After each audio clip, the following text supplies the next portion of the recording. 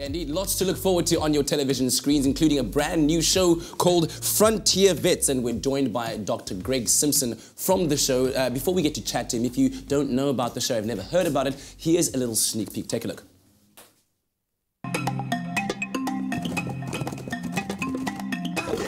8 young veterinary students descend on South Africa to run the remote Haluva Carney Animal Hospital. Do it now. Can we get an extra hand here? Never. Quick, Niven. Right on. Yeah, it's coming. Yeah. They work under the guidance of Dr. Greg, the resident vet. Haluva Carney Animal Clinic, Tina speaking. How can I help you? It's a brutal learning ground. I don't think she's alive, though. Where they will be faced with the constant threat of physical danger and emotional burnout. Could have done something faster. The carcass didn't have rigor mortis, which is quite a disastrous issue. It's really a wild animal that can easily break your neck. I was terrified. I don't know the language. I don't know how to handle these animals. Everyone just keep quiet as well. I was furious with some of the people. Drew and Della are going to a man who sets traps. Just thinking about it lets me nearly cry. It is my decision. I didn't seem to get how big a deal it was. I can't do it.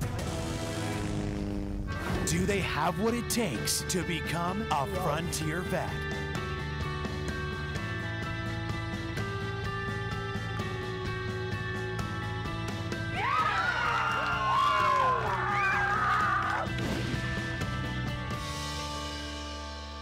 Well, very intriguing viewing indeed on Saturdays, 11:30 a.m. It's called Frontier Vet, and as I said, I'm joined this morning by Dr. Greg Simpson, who's here to tell us more about the show. Thanks for being with us. Great, thanks. Good to be here. Yeah, so we've seen a lot of reality TV shows before. What do you think sets Frontier Vets apart from the rest of them? Well, this is a local show, which I think is a big difference. We've seen so many foreign shows, so many foreign people come here and film in our country, which has got so much amazing wildlife. Yeah. So we really wanted to do something local. You know, local students, local production company. It ended up going overseas for the last editing.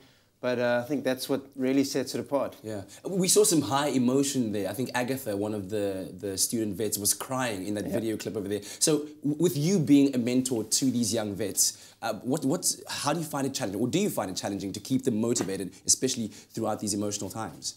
Absolutely. We're also working in quite a resource-limited and stressful situation. They're on their own. They've got to survive. They're thrown in the deep end. They've got to run this clinic, and it's so like a experience they're not used to. So, yeah.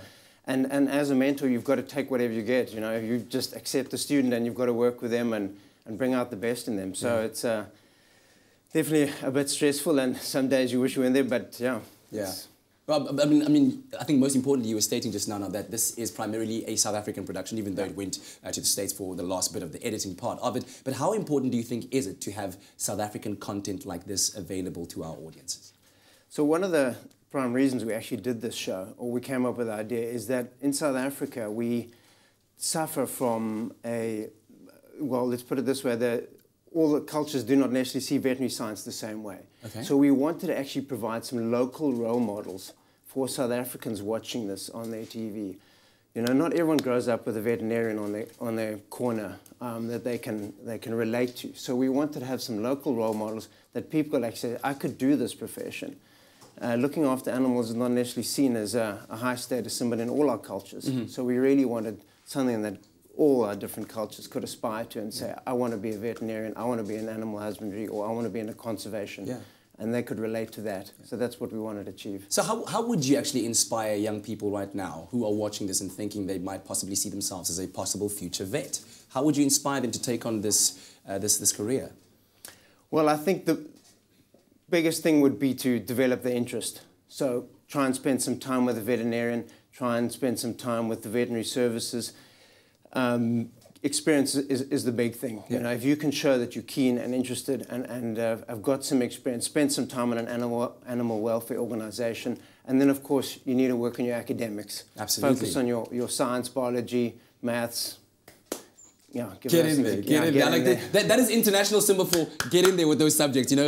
Get those distinctions. Greg, thank you so much. And of course, I hope that this show does pique the interest of many of our future veterinarians. You can catch it Saturday, 11:30 a.m. on SABC3. In fact, when you watch Weekend Edition, just take a quick little break, get your cup of coffee, sit back down on the couch and watch it. It's called Frontier Vet. Right now, let's find out what else is coming up on your Feel Good Breakfast show.